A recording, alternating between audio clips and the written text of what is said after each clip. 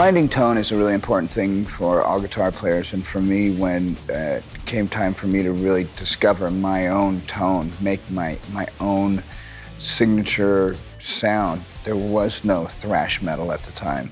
I was my own island out there and just this snotty kid with a really raunchy sounding guitar. When I finally found that tone, it was like I had arrived. There were so many things that I had to do in between the guitar to make the signal path what I wanted it to be before it even hit the amplifier. As soon as I found the very first Seymour Duncan pickups I used were the JB humbuckers. And for me, that was it.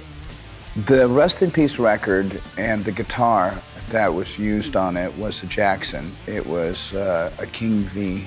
I took the guitar back up to Seymour's when the time came for us to revisit doing a passive signature Dave Mustaine pickup. Now that the Livewire has been so successful, we thought about, hey, why don't we try going back to the passives? You know, that was a sound that so many people love, and for those that do, totally makes sense.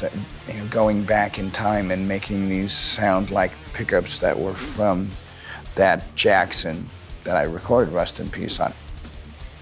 We chose the name Thrash Factor for the pickup because it's a term that we affectionately call our genre by thrash metal. And now we have an exact model of the pickups that made Rest in Peace.